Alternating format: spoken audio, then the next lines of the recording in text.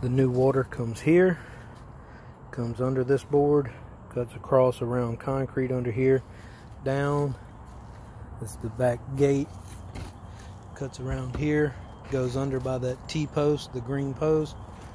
The electrical, for future reference, comes across here somewhere. We didn't trace it any further than that. Come across, our water comes out by the T-post, comes out about here between the T-post and the corner post. There's a French drain that comes out, goes out about 5 feet off of the crepe myrtle, goes back on an angle toward that tree there beside the crepe myrtle. Out here, I guess 10 foot off of this oak tree, there's a 2-inch waste that goes from a lift station over here, discharges assumedly either to the ditch or to the septic.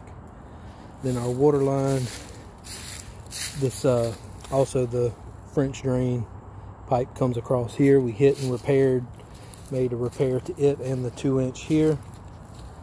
This line comes across. The electrical comes from this cypress or cedar tree to the T-post in this direction and cuts back to the pump shed. You can see barely in the background. We've got it cleaned up as best we can. It's muddy. Been a little on the sloppy side, water standing. Come up and into the pump shed, center of the second wide board.